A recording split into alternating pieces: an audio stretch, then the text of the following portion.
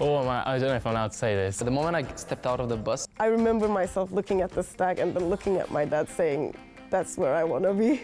I didn't realise I lived opposite the library because the uni is that big. It's actually very, very green. I mean, coming from Dubai, there's a lot of sand everywhere. It was just a great atmosphere. it was full of like people. Seeing all the freshers angels. My lecturer showed up, great guy. She's doing entertainment and lecturing at the same time. The amount of sports and facilities that they have. And get involved in so many societies. Pakistani society. The Hispanic Society. The colour run. I played pool for about 9 hours. Somali society, which is basically my culture. The Surf Society. My singing, that's something that I'm really, really passionate about. It's like a lot of creativeness happening around the university. Nurturing, Vibrant. diverse. It's because of the people I met. Friendly. Welcoming. Inspiring. If universities were people, Surrey would stand out, definitely. It'd be that kid wearing the weird socks or something. Moments. Said matter. At University City of Surrey. Sorry. Surrey! Surrey. Sorry. Sorry. Sorry! Come here. In summer it's wakeboard, in winter it's snowboard, and when it's really bad weather outside I sit with my friends and play board games. So boards are my thing.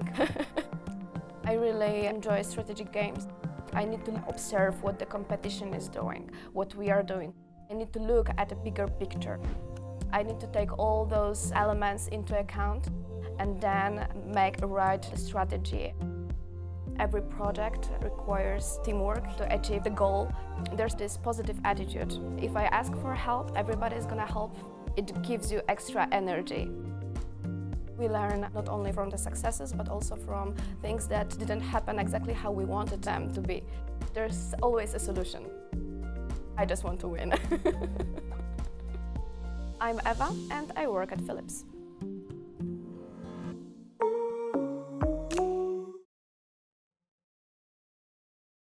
I actually was doing...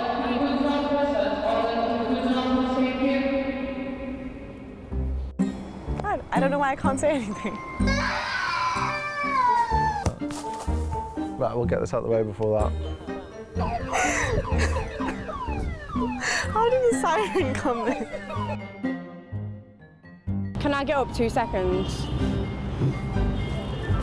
This barrier's there for a reason.